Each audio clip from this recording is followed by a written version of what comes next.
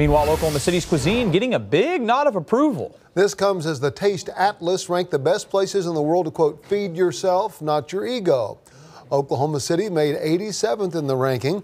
So, well, we just barely got beat out by Key West, but guess what? We were ranked higher than Boston and Miami, Florida. There you go. Taste Atlas says their list is not the cities with the most Michelin stars or famous chefs, but just those that have the best local food. Here's some of the restaurants in Oklahoma City that helped make the list from the Travel Online Guide. By the way, the #1 city in the world for food, according to this outfit, is Florence, Italy. Love that. Some great restaurants sitting there, too. Pie Junkie, Tucker's, Cattleman's, the history there. Amazing stuff.